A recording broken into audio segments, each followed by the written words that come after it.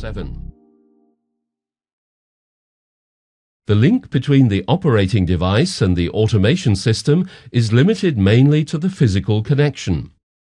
All necessary drivers have already been installed with the SIMATIC HMI software. The system communication does not need any special blocks in the controller's user program. The connection parameters have been taken from the Step 7 database.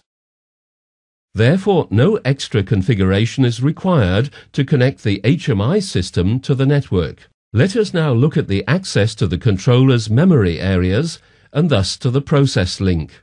In the HMI system, data is transmitted by tags.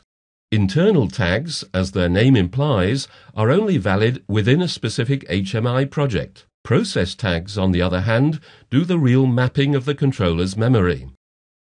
The integration into Step 7 allows the allocation of the tag addresses in a symbolic way.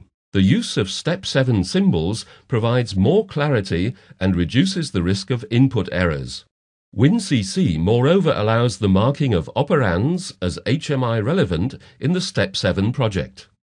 The corresponding process tags are then created by WinCC without extra effort. With additional attributes such as limit values, you can assign further properties to the tags in the HMI project. Let us now look at some major fields in which process tags are used to dynamize process screens.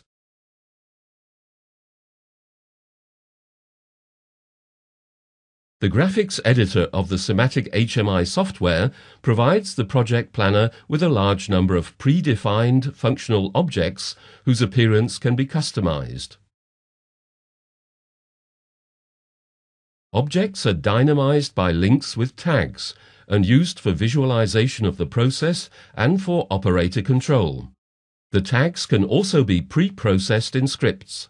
For instance, logical combinations and arithmetic calculations can be performed. Event-triggered or cyclic archiving of tags is possible to track process value histories.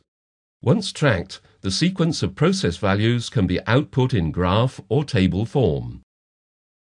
Let us now turn to another major functional mechanism, the message system, and find out how the benefits of the integration into Step 7 are brought to bear on it.